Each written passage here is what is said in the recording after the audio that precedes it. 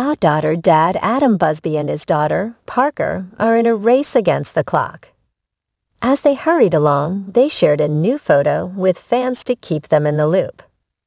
So what are Parker and Adam doing, and were they able to accomplish it in time? Keep reading to get all of the details. If you've been following Adam and Danielle Busby on social media, you probably know that the quintuplets are growing up very quickly. The proud parents document the girls' milestones along the way. Outdaughtered fans are often shocked to see how much the girls have grown.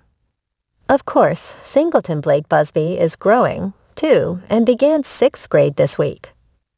Now Parker is going through another part of growing up. This time, however, she and her dad, Adam, are racing against the clock. On his Instagram stories on Tuesday, August 16, Adam shared a new photo of himself and Parker in front of the mirror in the bathroom.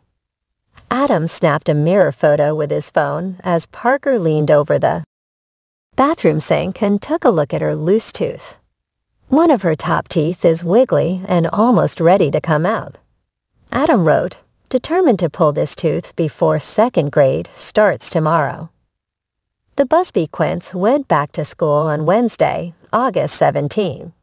So it sounds like the father and daughter were on a pretty tight schedule when it came to pulling her tooth out. You can check out the photo below.